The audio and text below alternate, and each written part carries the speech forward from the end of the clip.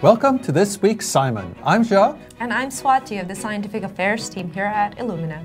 Darwin's finches have helped us understand evolutionary biology and are a classic example of the adaptive radiation. Now, adaptive radiation is the process by which organisms quickly adapt to changes in their environment in many different forms.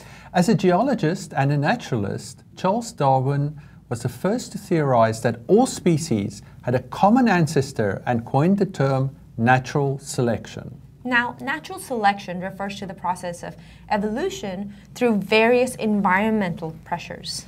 Darwin's finches are a collection of about 15 finches from the Galapagos Island, 14 of which evolved from a common ancestor in the Galapagos in the past 1.5 million years. Now, these finches have diversified beak sizes and shapes, feeding habits and diets adapting to different food resources.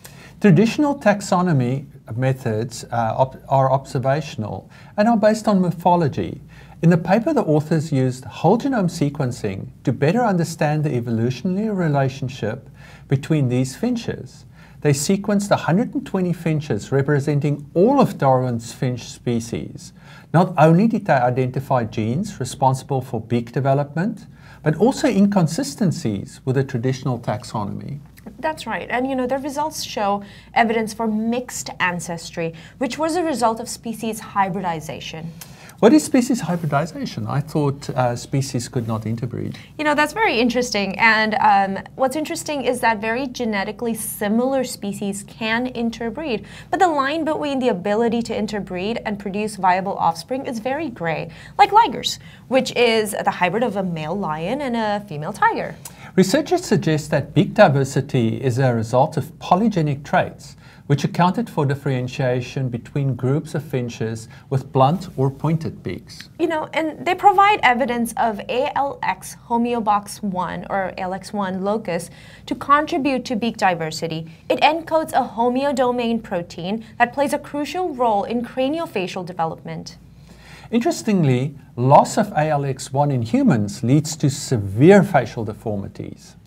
In finches, researchers found that ALX1B haplotype was associated with blunt beaks and had a long evolutionary history, even predating the radiation of ground finches.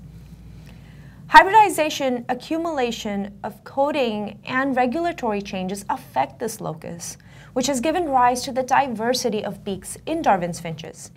Beak diversity has helped finches quickly adapt to their food resources and compete with other species on the island.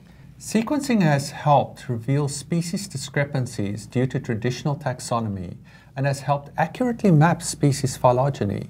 It has also helped determine the genetics underlying species diversification.